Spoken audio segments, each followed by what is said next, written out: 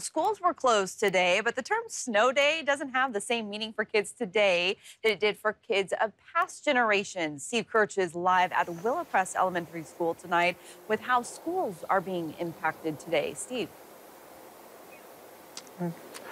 Kids from this school behind me here were able to stay home today, but they weren't exactly able to go outside and play in the snow. With advances in technology, kids are able to learn remotely on snow days.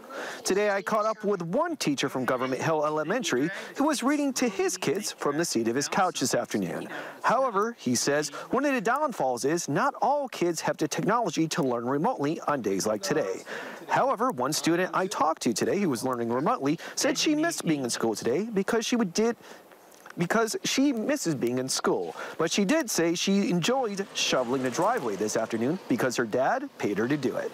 Dad says he likes that his kids are able to learn remotely on snow days. It keeps the kids engaged, and so when they do end up going back to school, they're not, not missing a beat. So and they're not definitely outside all day, which is not a bad thing, but it's good to keep them engaged.